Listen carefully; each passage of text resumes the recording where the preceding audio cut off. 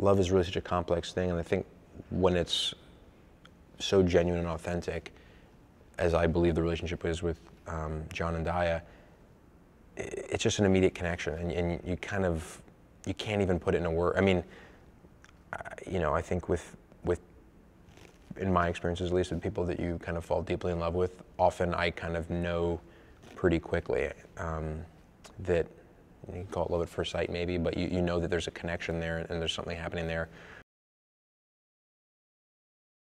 Pornstache is a very different person than Bennett is, and I think that even still, Bennett has some sympathy for him and sees how, probably doesn't see the full extent of the malice and, the incident with Trisha in season 1, and I think if he knew about that, it would be a different story, but, I think he feels bad for the guy, and I think that anyone watching him could tell, anyone watching Pornstache could tell that the man is so deeply insecure, that he's just trying to do everything he can to cover it.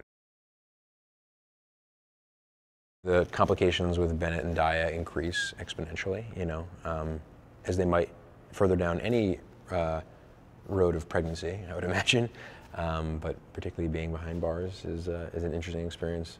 But I guess they get to look forward to getting to know the characters they already know better, getting to know characters that they maybe saw a little bit of in season 1, really fully formed and developed.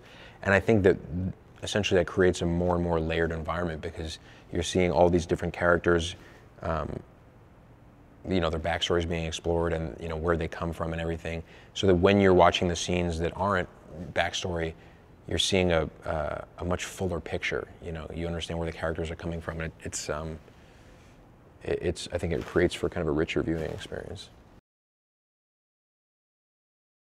The comedy also breaks up the intensity and the weight of it, and I think in some ways that allows you to get even deeper.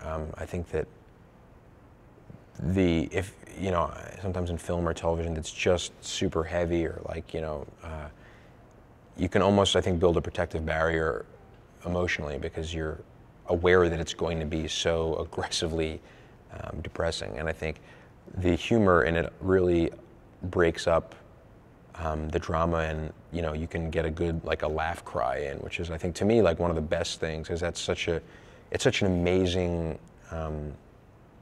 polar opposite experience, and I think it's just one of the greatest signs of good writing.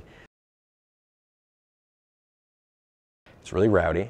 It's a lot of fun, but it's a lot of energy. And because we don't always, because it's such an ensemble show, it's rare that we're all in the same room together. So when we are, it's almost it feels a little bit like a party. I think people have to work to wrangle us and make sure that we're not going off the rails. But it can get loud, and it can get hot, it can get sweaty, and it's just a lot of fun.